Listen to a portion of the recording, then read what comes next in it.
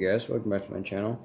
And some of you had questions on how the Ultima atomic breath was made. Let me show you. So I got a straw, and then I just colored it with blue Sharpie. This will come off a little bit because it's straw. So then, oh geez.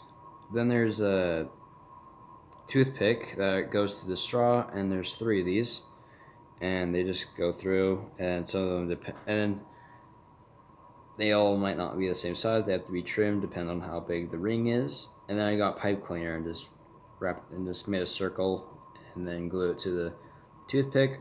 So then it kind of gives the effect that it's just on separate.